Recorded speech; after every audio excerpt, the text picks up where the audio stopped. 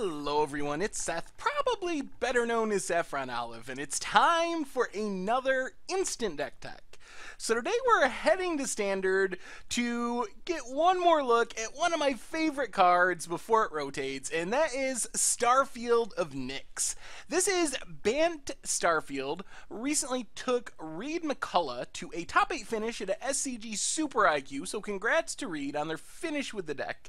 A quick reminder before we break it all down, if you enjoy this deck and want to see it made into videos, take a minute, click the like button, the subscribe button, leave a comment, anything you can do to support your deck, because whichever deck is most popular gets a shot at being made into videos next week. So before we jump into the cards, it is worth pointing out real quick, $55 in the paper world, 20 ticks on Magic Online, so super cheap.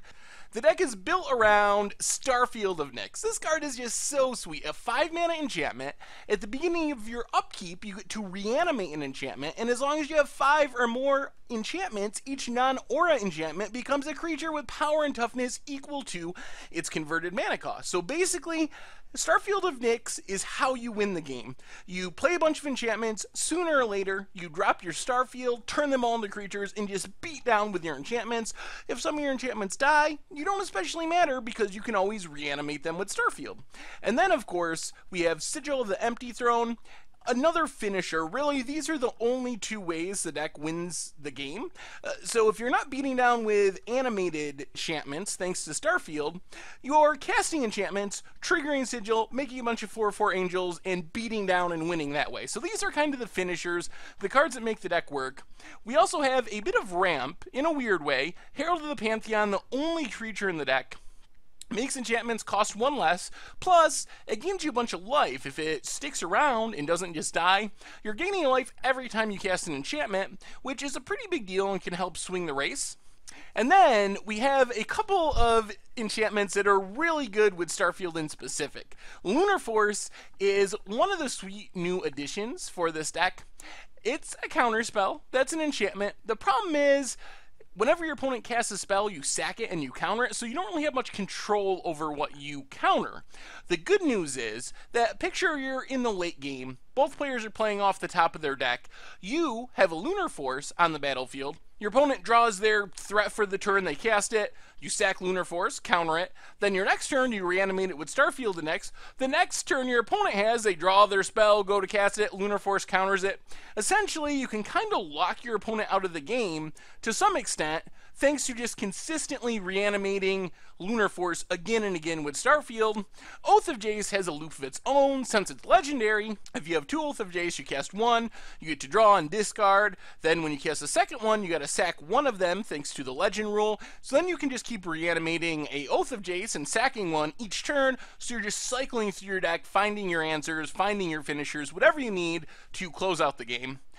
Then we just have a ton of removal. Stasis Snare hits all creatures, Silk Wrap hits cheap creatures, Quarantine Field can also get planeswalkers. Those 3 are sweet and specific because they're not auras, which means they're eventually going to turn into creatures. 3/3s and 2/2s makes an army of enchantments. You beat down and win the game. Imprison in the Moon is another new addition from Eldritch Moon. The nice part of this one is it gets a creature or a land or a planeswalker. So one of the things that was annoying for Starfield in the past, because a lot of the enchantments are sorcery speed, the removal-based enchantments, were creature land. So if your opponent has Shambling Vents, for example, it's really hard to deal with that, or a Lumbering Fall, since it has hexproof. Well, Imprison in the Moon can target those lands while they are in land form, and just turns them into a regular colorless land that can't attack, can't do any of that stuff, so it's an awesome new addition to the deck, even though it doesn't turn into a creature since it's an aura. And then you got some weird stuff for specific matchups. Hallowed Moonlight fights against Collected Company, also Dredgy type decks that are getting back Prized Amalgam. Orbs of Warding shuts down burn spells. Thermo Alchemist shuts down Emerald's Ultimate, anything that targets you. Also decent against go wide creature decks because it keeps preventing that 1 damage, which is actually relevant if your opponent's board is full of 2-powered creatures or 1-powered creatures. It takes a lot longer for them to kill you.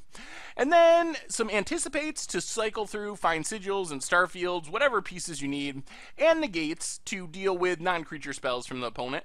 As far as the mana base, a bunch of dual lands, including Lumbering Falls, has some additional beatdown, creature, finisher type effects. And then a single Rogue's Passage, which is really odd. I guess the idea is you make your enchantments unblockable, like your 5/5 Sigil once it's animated. Seems kind of weird though. And then just some basic lands. As far as the sideboard, we get a bunch more enchantments. Suppression Bonds, another way to deal with planeswalkers, creatures, any non-land. Also shuts down activated abilities. And then Pacifism, good for creatures. Peace of Mind for aggressive matchups to gain a bit of life. And then some more counters, Dispels, Collected Companies, Wins Counter Wars, Summary Dismissal, mostly for Eldrazi, where you can get their when cast trigger countered as well. And then just a Planar Outburst to sweep away the board. And that is Bant Starfield for Standard. Deck looks really sweet, looks really fun. I love Starfield of Nyx. Anyway, that's been our Instant Deck Tech for today. Thank you very much for watching. I hope you enjoyed the video, and I will talk to you soon.